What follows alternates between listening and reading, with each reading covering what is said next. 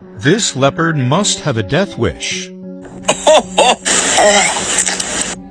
Yeah, this leopard right here probably just made the dumbest decision it's ever made.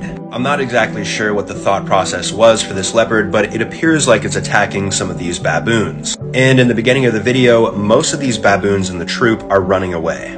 But once the leopard gets too close, they all immediately turn back around and swarm the leopard. The original video then ends on this frame right here, with the leopard actually being able to get up and run this way with the baboons following close behind. Now, I have no clue why you would want to mess with an animal that looks like this. This is terrifying. Baboons also coexist with one another in groups called troops. Even though within troops, baboons will bully each other, they will stick up for each other in the face of danger. A lone baboon by itself would be able to do nothing against a leopard, but a group of them with teeth looking like that could definitely severely injure or take the life of a leopard.